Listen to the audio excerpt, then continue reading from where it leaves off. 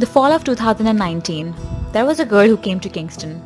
She was new to Canada, she knew no one, confused of where she sees herself and what will become of her future. Completely blank. And even more overwhelmed during the first day of MMI bootcamp, where almost everyone seemed to know what they wanted to do or at least what industry they wanted to be affiliated with. But she didn't. So coming into MMI, my goal was to find a goal. I remember the first day we were asked this question to discuss among our teams. The question said that what is the one text that you would want to receive right now that will change your life? And to that I said, I would like to receive a text that says what my passion is. So that is what MMI has given me, my passion.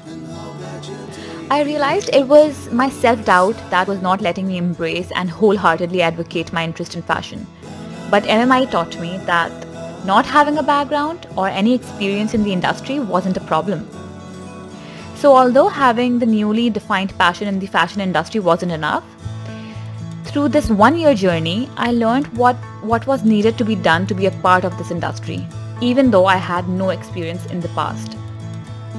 But now I'm working on 2 fashion startups. Coming from a country miles away, adapting to the culture was the biggest challenge for me. So I have always been dependent when it comes to house chores, but together we made that learning fun as well.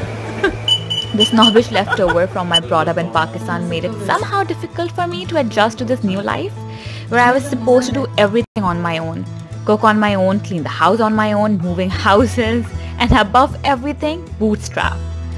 But in the end, I fell in love with the lifestyle. It gave me more control and charge over my own life. Academically, I have learned a lot from my teams. Initially, I wasn't able to put my best foot forward.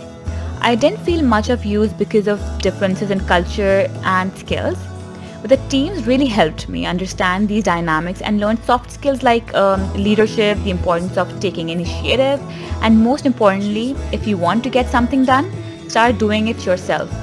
People will appreciate any initiative. So it doesn't have to be perfect, you just have to start. So looking at my peers, I learned to pull my share of the load. I also didn't understand the importance of building a network initially or having coffee chats. It was really a novel concept for me. But I needed that the most to understand the dynamics of the fashion industry in order to be a part of it and eventually get leads in the field.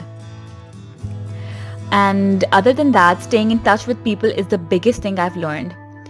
The best part of MMI was that everyone would say yes to everything. We are so inclusive, embracing, and so accepting of everyone and everything that it made learning even more fun. There were people celebrating little successes with me, motivating me when I was in a slump, and just being there beyond the constraints of a classroom. We didn't just learn together, but celebrated every event together or took a trip together. I found a new family. Those who were not in Kingston stayed in touch through video calls. We didn't leave anyone behind. I have really learned so much from my cohort. It was really encouraging to see people landing jobs in great companies like Loblaws, launching amazing projects and making a change. So I really found my why eventually. Now people think of me when they talk about fashion. They have started recognizing and associating me with the industry because I have started talking about it. And with that, people direct so many opportunities towards me that are related to fashion. So that's actually a huge transformation for the girl who landed in Kingston with no plans at all. I couldn't be happier with where I am right now. From uncertainty to huge aspirations. But it doesn't really end here. There's a long, long way to go. As Professor Nusha says, you have signed us up for life. So MMI has really infused us with the notion that we are being groomed to reform the world and have an impact on the world. I belong in the fashion industry. I'm close to securing a job in the marketing right now. However, I'll continue with the project Rui, that is my work from home loungewear brand that came up after lots of pivots. Activewear to athleisure to loungewear and to finally work from home loungewear.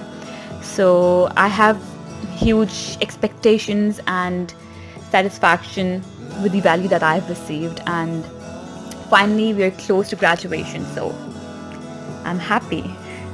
Thank you, MMI. Thank you, Professor Nusha. Thank you, Sherry, for all the support. And thank you, everyone who has been a part of MMI.